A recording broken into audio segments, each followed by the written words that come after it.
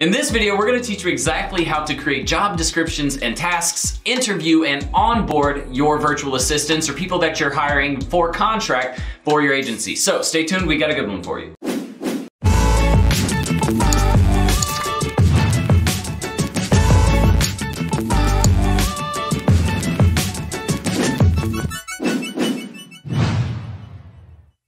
All right, welcome back everybody and thank you for watching. If this is your first time, make sure you hit that subscribe button and the notification bell in the bottom right hand corner. That way you get updated with all of our future content, free resources, giveaways, every single thing that we do here at my channel. Oh, and PS, make sure you stay tuned to the end of today's video because we'll give you a $50 credit for free to hire your first virtual assistant. That means your first virtual assistant, you get free $50. So make sure you stay tuned to the end. Now guys, before we get into talking about the steps that you want to take, and I'll show you some on-screen examples of some things you're going to want to do, I want you guys to understand that VAs are important, okay? Contractors for your agency, hiring people in general for your agency is super important. The reason why I say this is because in my program, to my students even, I always tell them as soon as you get that first job, you need to go ahead and hire your first contractor or maybe even your first few contractors. Reason why is because if you're the one that's planning, writing, creating, editing, coming up with strategy, that leaves you no time to go out and actually sell and land more clients for your agency, which in the beginning, that is your most important thing. You have to work on growing your business, which means you have to drive in an influx of customers very, very quickly if you want to scale your business quicker. Outside of that, guys, these VAs or these contractors are experts in their specific niche of business, meaning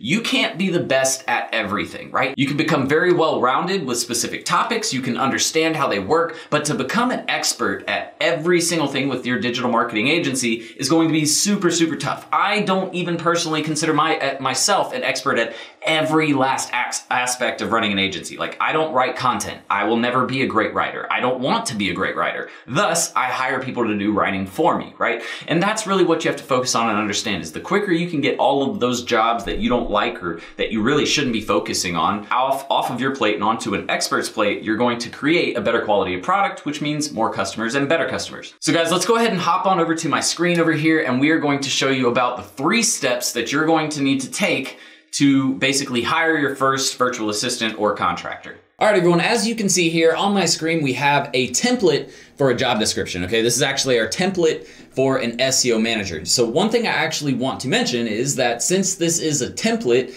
we actually take this and break it down even more based on the specific requirements that we have for a specific job. All right, so what that means is not every SEO manager or not every SEO job is going to require the same tasks to be done, right? I could have a client who needs on-page SEO and technical SEO, and then I could also have a client that needs to work on local SEO. And there's different aspects that come into each of those types of campaigns. So what we do is we create a template that kind of goes through the basics of every SEO job post that we would need to create, and then we add in specifics to that job post when we recreate or when we go to actually post that specific job post, right?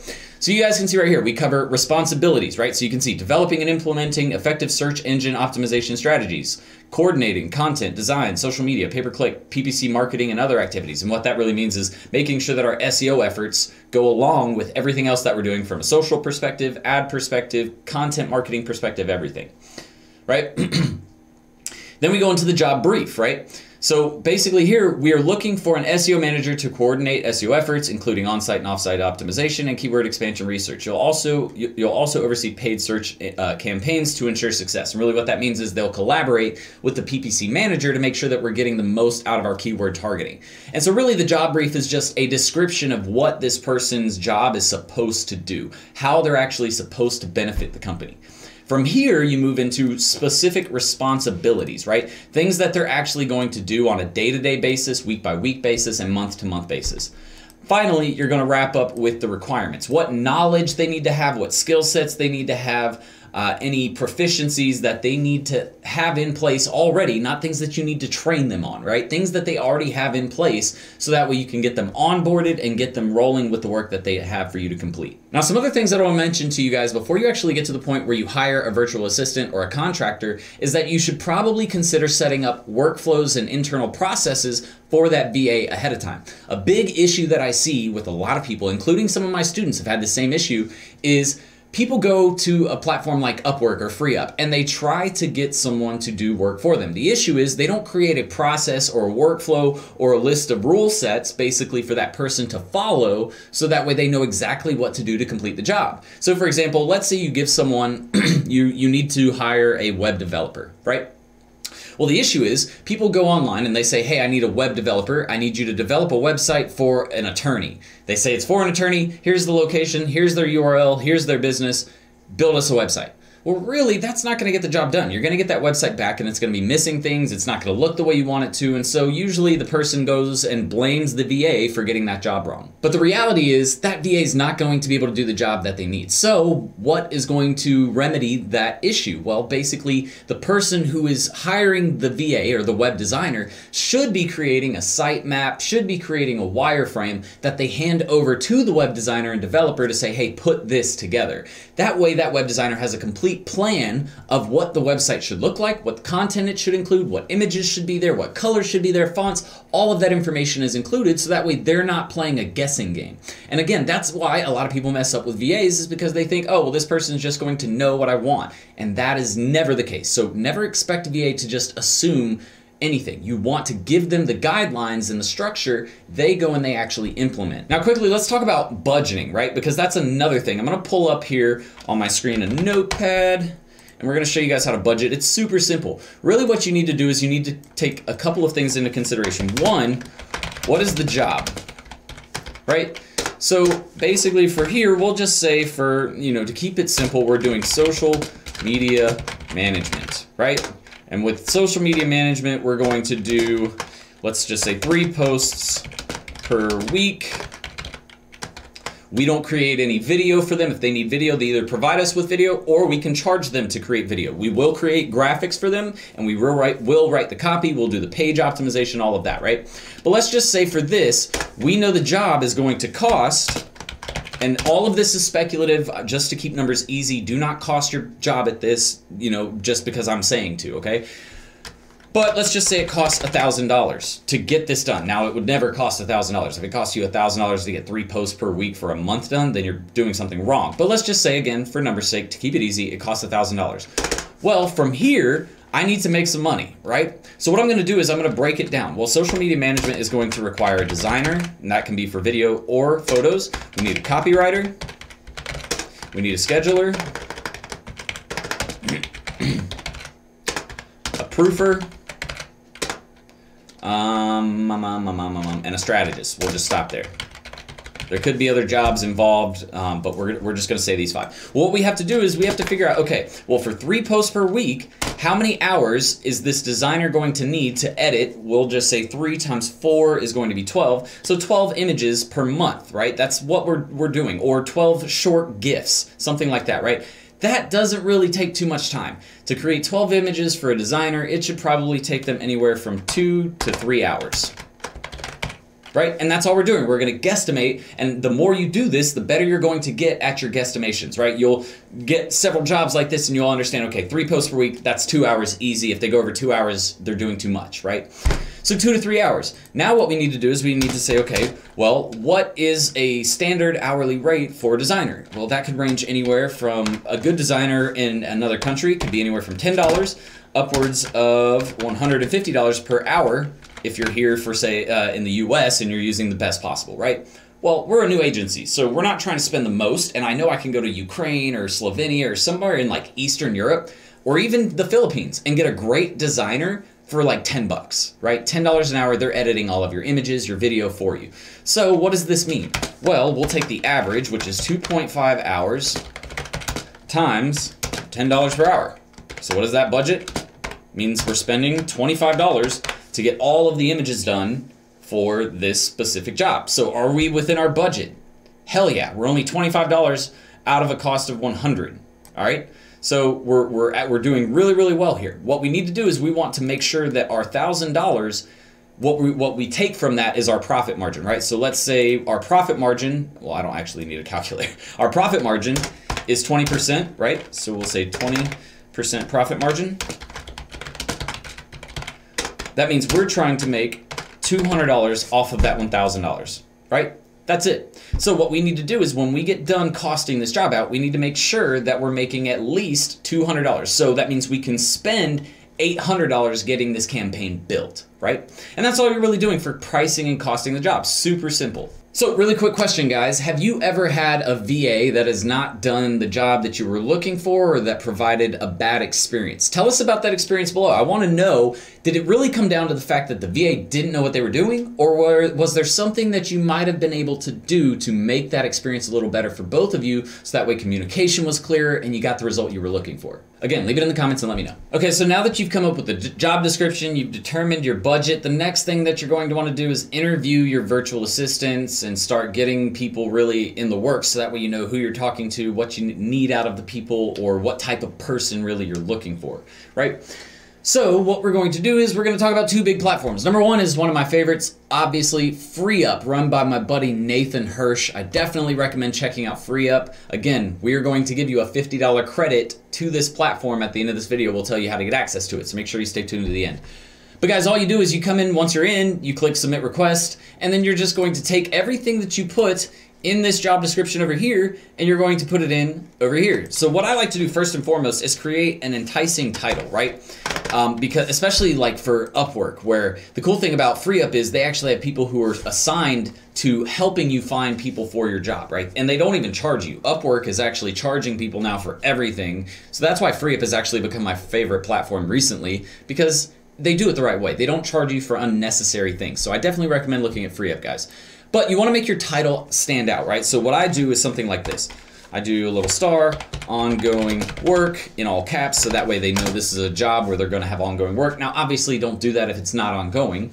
Ongoing work, and then we'll put SEO, manager, and then we'll do on page, off page, local SEO.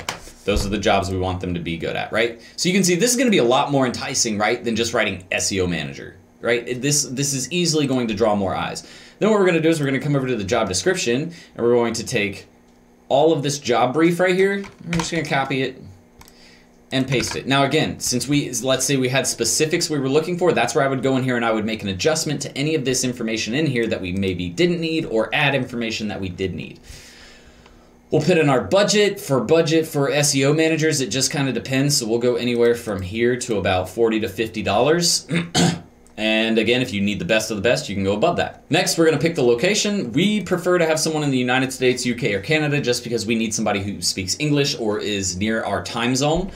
And right here, I can actually write, United States only, because we don't want to hire UK or Canada. We really want someone in the US, right?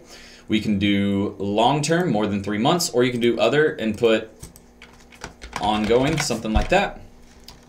How many hours or days per week do you need the freelancer? If you have something specific, so we'll just say 3 days, not 34 days. What are your scheduling preferences for the freelancer? Flexible as set by the freelancer. Do you have a consistent schedule that you need them to work? You select that. Does the freelancer have to have availability on the weekends? Do they need to have audio or video calls with you? If you have other, must have video capabilities. As fast as possible, or if you have, within the week, if you're not in a rush, what do you need there? And then how do you prefer to be contacted? Personally, I don't like to give out my email. I'd much rather do something like, here on platform. I believe they do it here on platform, right? Yeah, right here on platform, you can do requests, and they can actually send you messages here. So you can say here on platform and keep everything in here. Or if you wanted to, you could do email, or you could do Skype, whatever. And then once you're done, you just click submit request. Again, the cool thing about FreeUp is they actually go out and they start finding people to send to you automatically. Like, you don't have to actually go out and start doing the search. Whereas if you use something like Upwork, you actually do have to go out and do the search yourself. Okay guys, so for this next part, I can't show you the messages that I have with other people. People really don't like it when I put their, conversations that we have about work in my YouTube videos, so I've stopped doing that.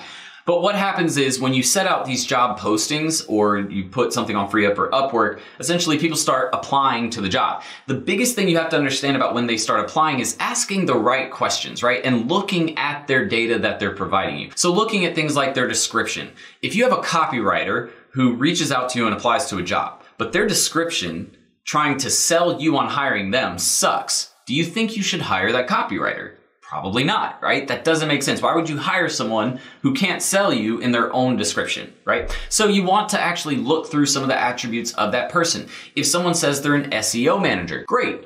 Tell them to send you over some reports or give you access to some dashboards so that way you can look through some of their performance, right? What a lot of people do is they send over links, but these are sites that they worked on in the past and they're not currently working on them right now. So is the information relevant? Well, not really. You could have another SEO manager, or that old website could have a different SEO manager working on it right now. So the data going on right now is not relevant.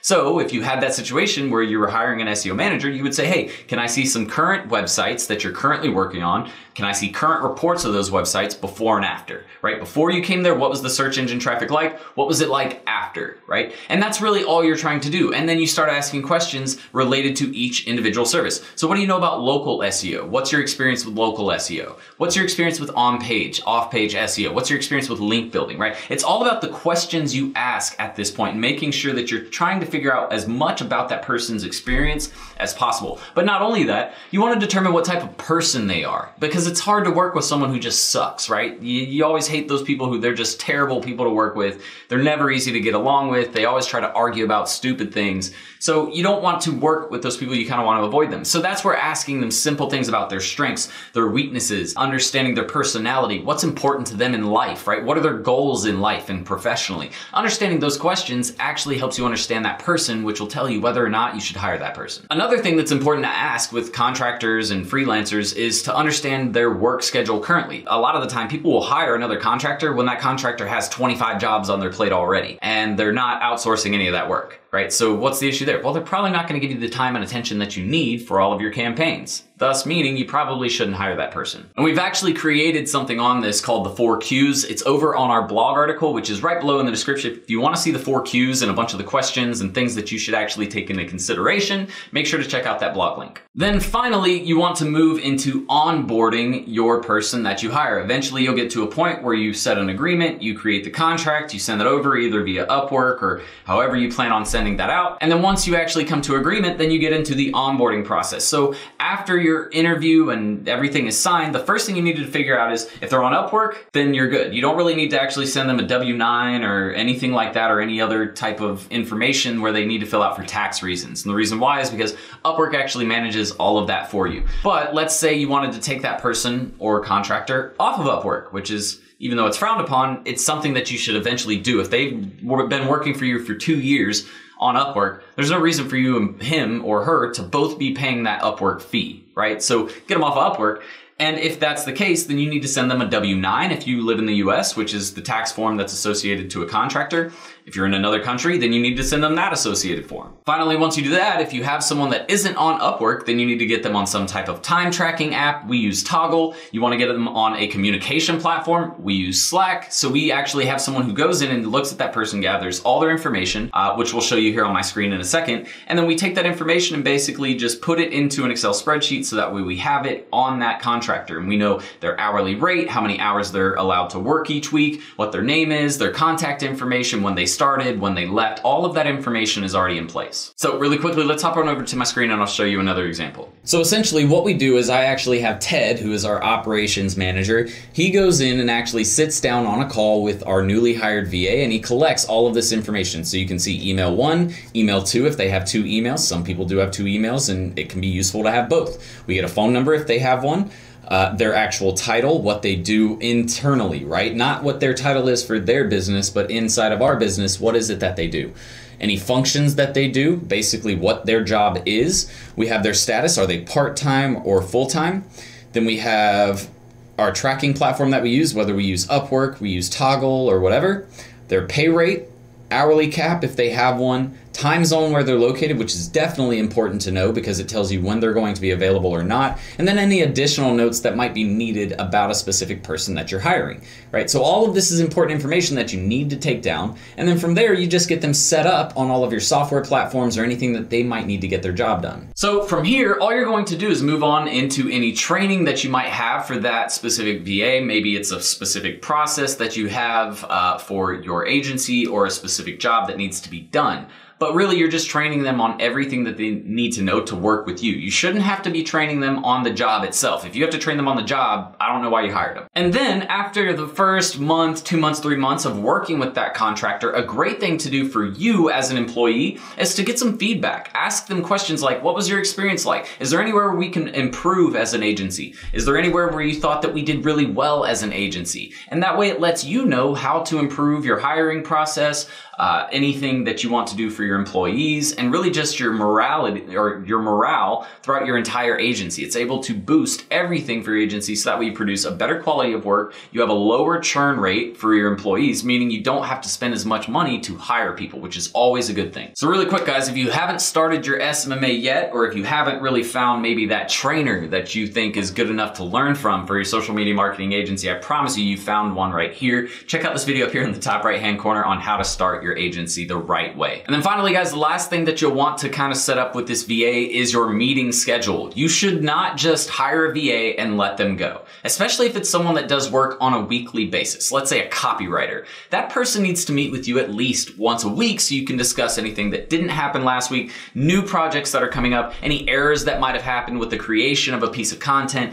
Everything needs to be built out so that way you're constantly communicating with these VAs and that communication is clear. All right, so if you have a job that needs to be done, they need to understand that job completely. These meetings help you do that past the point of the hire. But guys, that is it for today's video, and that is really the process for hiring a virtual assistant or a contractor. Now, at the beginning of this video, I told you that we would give you a $50 credit for your first one. So make sure to check right below this video in the description, and you will see the link to get your first free $50 for your contractor or virtual assistant. But that is it for today's video, guys, and I will see you on the next one. So until then, Serial Entrepreneur out. Bye, guys. Ready to start living the six-figure work wherever, be your own boss lifestyle? Well, at Serial Entrepreneur Academy, we'll teach you how to use a laptop and internet to start your own social media and digital marketing agency. Get started with our free Facebook ads training. Links in the description below, guys. See you in the course. Serial Entrepreneur out.